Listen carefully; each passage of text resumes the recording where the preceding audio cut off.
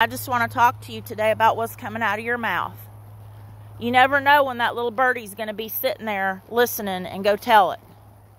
The Lord said in His Word that you really don't want to know what people are saying about you behind your back. I don't want to know because I don't really care.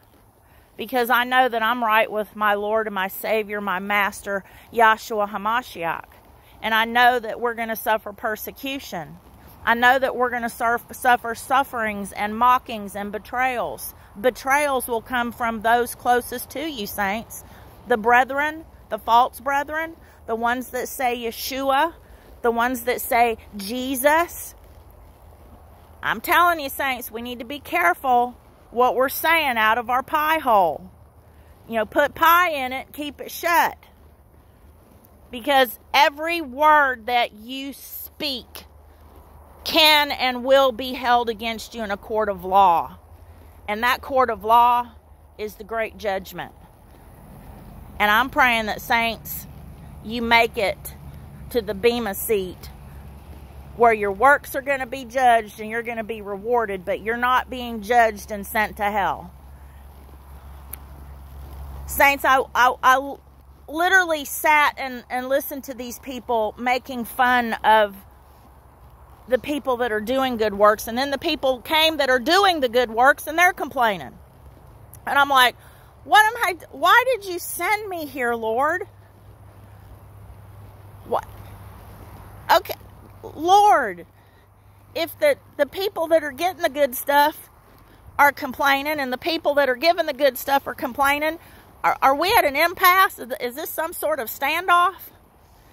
And He reminded me, Leslie, Matthew chapter 12, verse 37, you will be justified by your words and you will be condemned by your words. So do you get in the crowd with the gainsayers and the naysayers and the complainers and the murmurers and the disputers? No.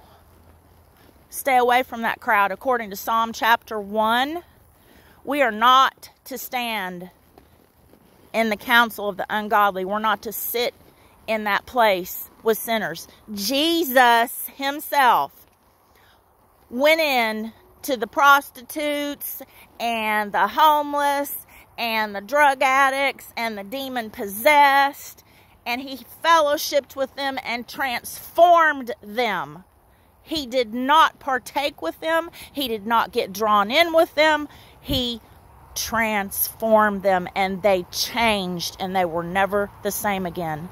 So I'm going to encourage you today, saints, if your talk is idle, if your talk is gossip, if you're murmuring and disputing and you are doing works and your heart is not right, if you're receiving works and your heart is not right, I'm praying, whether you're a saint or not a saint, I'm praying for your soul.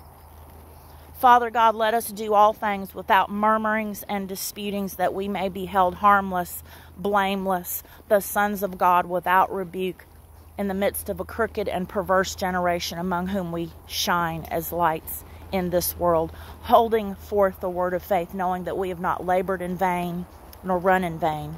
Father God, let the words of my mouth and the meditation of my heart be acceptable in Thy sight, O Lord, my strength and my Redeemer.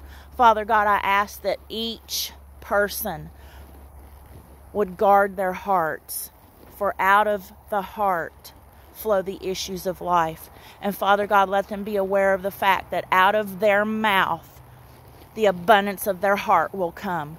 And if there's ugliness in it, they're going to be saying Jesus out of one side of their face, and they're going to be cussing out of the other side of the face. And they're going to still think that they're saved and going to heaven. Father God, they can say what they want to. Well, God's not going to send me to hell. No, you're going to send yourself to hell, because He already told you. Come out from among them and be ye separate. Be ye therefore holy, even as I am holy, says the Lord. So, saints, if you think you're going to make it and you're still going to be taking it for granted that you can continually sin and just keep asking for forgiveness, it's not about sinning repetitively and habitually. It's about when you do sin, you have an advocate with the Father, that if you confess your sins, He is just and faithful to forgive you and cleanse you from all unrighteousness. That does not mean that you can actively follow after sin or a sinful lifestyle, or a lifestyle that is not becoming more and more like Jesus and more holy, like your Father in heaven, Yashuah HaMashiach, God in the flesh.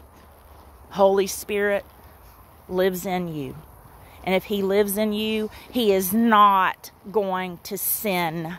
He is not going to lead you into sin. And He is not going to sit there idly and do nothing when you do sin. He will be grieved and He will draw back. So you can think whatever you want to, saints. Idle gossip is just that.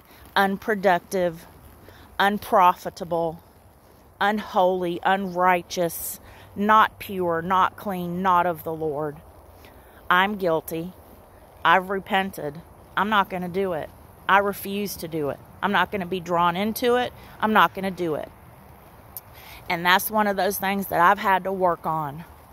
So I'm praying that as I have humbled myself before the Lord, you will humble yourself before the Lord. I love you. God bless you.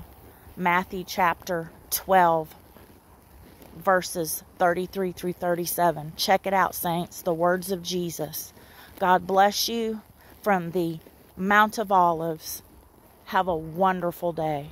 I love you. And I plead and apply the blood of Yashuah HaMashiach over you to cover you, hide you, and protect you. I decree and declare that if you speak Jesus out of your mouth and you're living holy and separated unto Him in an obedient, sacrificial lifestyle, the blood of Yeshua hides you, protects you, keeps you. You have firewalls, smoke screens, and a bloodline of protection around you to protect you and keep you in all righteousness and holiness. Later.